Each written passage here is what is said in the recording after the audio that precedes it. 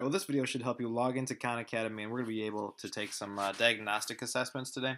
And what that's going to do is it's going to basically come up with a custom package to help you out and improve your SAT score overall. So just go to the Khan Academy site. Once you've logged into your ISD email, and once it comes up here, you're going to go to subjects like we did last week, test prep, over to new SAT.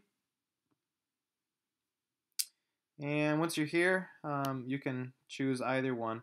Notice when we click on math, there is no diagnostic. We have not completed the diagnostic quiz, so go ahead and take the quiz.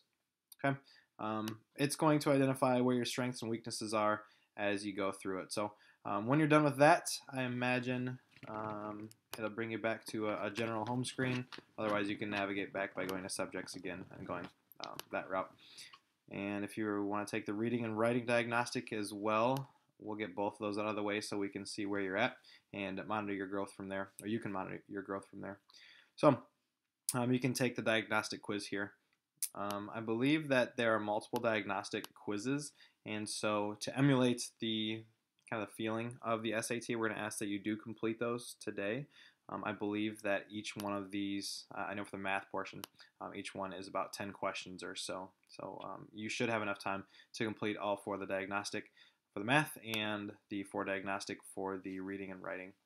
Notice it's important here that these are no calculator. Okay, so please make sure that the facilitator is aware of that and you're aware of that. That quiz 1 and quiz 2 are no calculator, and 3 and 4 you can use the calculators, but you may not use your cell phone calculators. You have to use the TI-83s or 84s that are in the Algebra 2 physics room. Okay, so you might have to share with those. So the intent for advisory today is to go through all of those diagnostic assessments. That'll be a benchmark for us, and then obviously we can check our growth from there and hit that target number that we're hoping for on the SAT.